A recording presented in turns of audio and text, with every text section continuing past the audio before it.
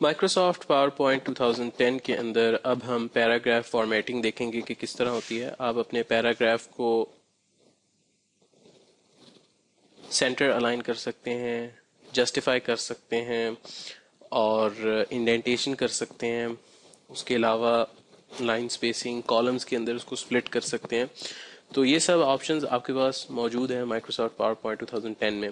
سب سے پہلے آپ اپنے ٹیکسٹ کو سلیکٹ کیجئے، یا آبجیکٹ موڈ میں یا ٹیکسٹ موڈ میں. سب سے پہلے ہم آبجیکٹ موڈ میں اپنے ٹیکسٹ کو سلیکٹ کرتے ہیں. تو آپ دیکھیں گے کہ آپ کے ریبن میں پیراگراف کا جو ٹیب ہے اس کے اندر کچھ فنکشنز ایکٹیو ہو جائیں گے. اگر آپ کسی ایک پر کلک کریں یا اس کے اوپر اپنا ماؤس رکھیں تو آپ کو بتایا جائے گا کہ کیا وہ فنکشن پرفارم کرتا ہے.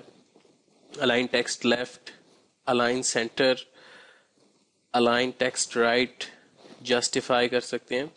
اور اگر آپ اس پر کلک کریں تو یہ آپ کا جو پیراگراف ہے سارا سینٹر الائنڈ ہو گیا ہے. اسی طرح رائٹ الائن کر سکتے ہیں آپ، جسٹیفائی کر سکتے ہیں آپ.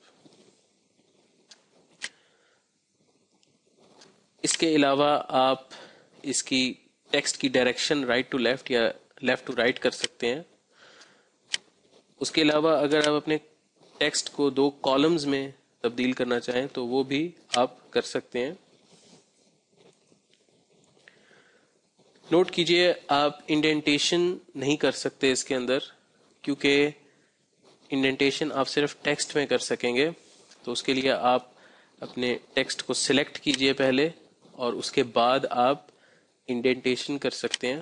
جب آپ انڈینٹیشن کریں گے تو یہ سب بلٹ بن جائے گا اوپر والے پوائنٹ کا.